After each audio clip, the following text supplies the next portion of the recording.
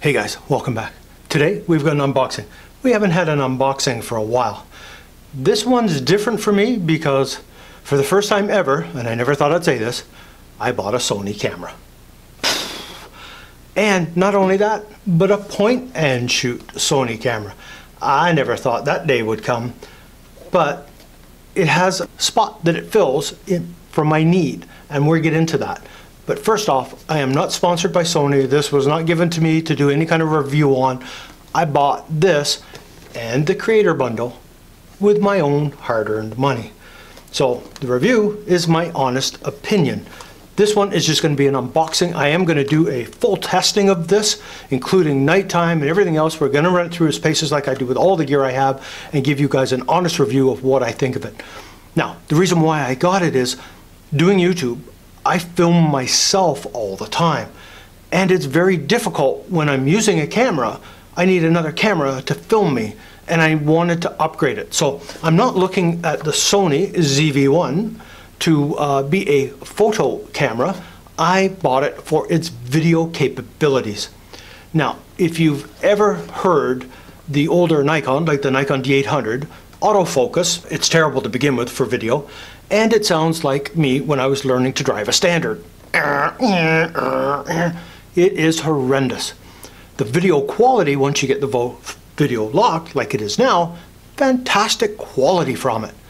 But the autofocus, no. So I need this to film me while I'm doing other things.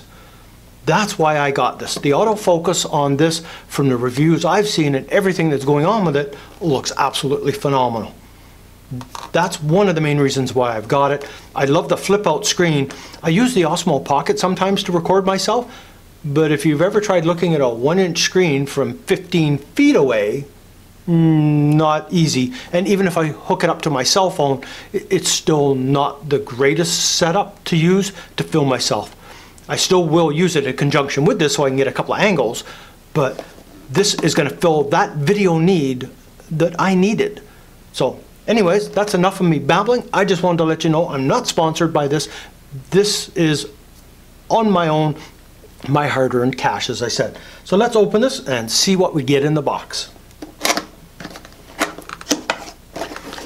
And we have our standard little bit of paperwork here, reference guide, limited warranty, ta-da, your wonderful paperwork. And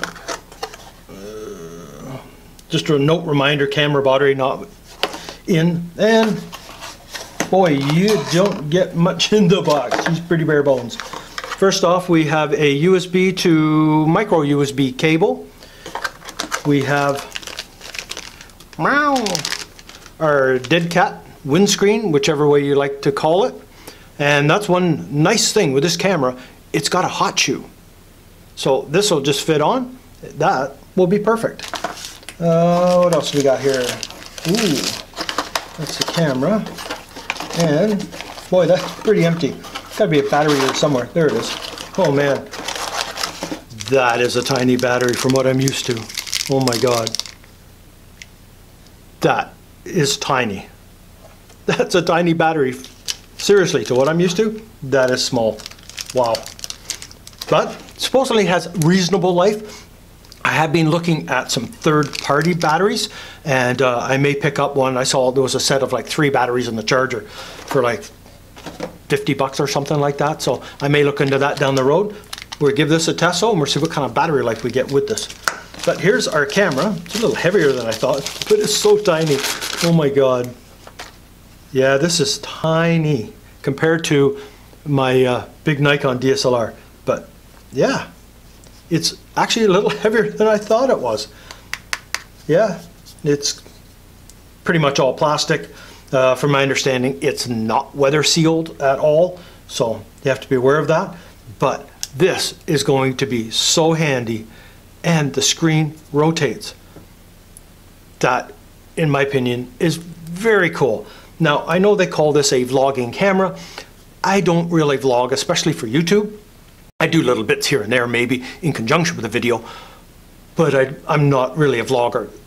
When I go on holidays, I do some vlogging for a family and for myself for videos, but not necessarily for YouTube. And I honestly can't see myself turning into a vlogger. There will be times when I do some little vlog bits here and there, as they say within a video, but yeah, that screen is very cool.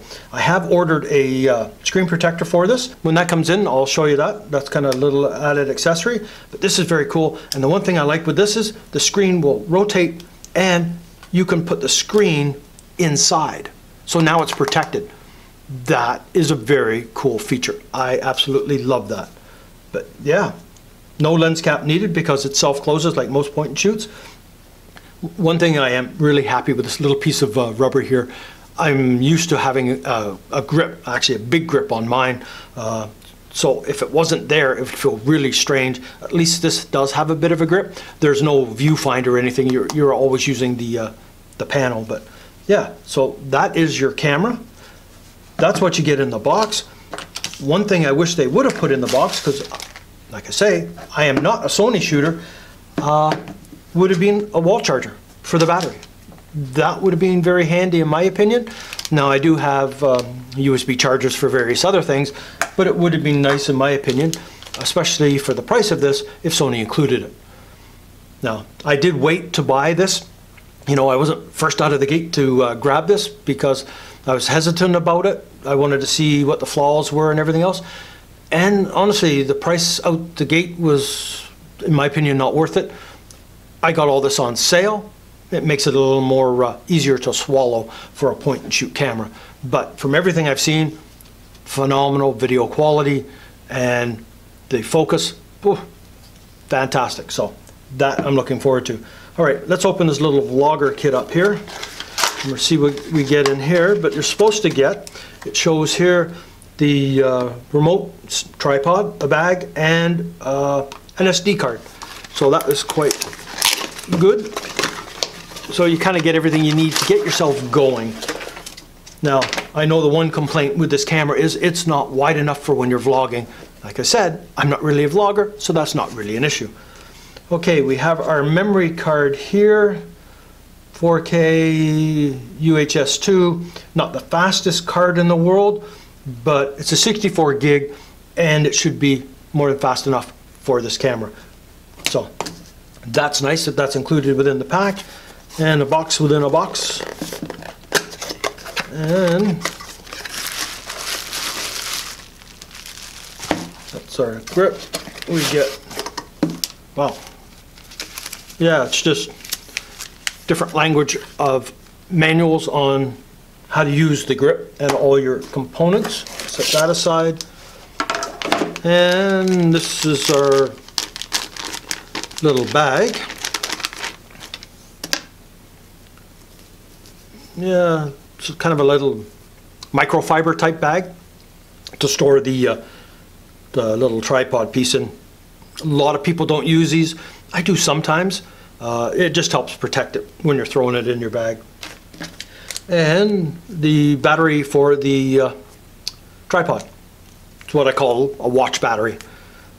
But there you go. Let's have a look at this grip. Like I said, new to Sony. Never seen this stuff really. Yeah. It's a little bigger than I thought it was, but that is very cool. It turns into a little tripod. Yeah. It's got a bit of rubber on the feet part here, just so it does a bit of a grip. And your adjustment stuff here, and a button on the side which releases the head. So you've got a button here, and you've also got control here to tighten it, and you have your normal little spin wheel here to tighten the camera down onto it. You've got your photo button, movie button, telephoto wide angle, your customizable button, and a lock button there. So yeah, battery compartment just in the back here. So yeah, that is quite cool. Let's get some power into this stuff. Get this synced with this, so I'll show you how to sync the two together. And yeah, so that's basically what you get with the Creator Pack. You get the camera, you get your little dead cat, and I'm so glad they included that. The battery, memory card, your tripod, which is also your remote control which for me is handy. If I'm 15 feet away from this thing, out trying to do a video for you guys, I can control this, slide this in my back pocket, and away we go. Fantastic. And it comes with a little bag. So that's what you get with the Creator Kit. Like I say, let's get some power into this and get this all synced up. All right, so let's get the battery in this. Turn this upside down.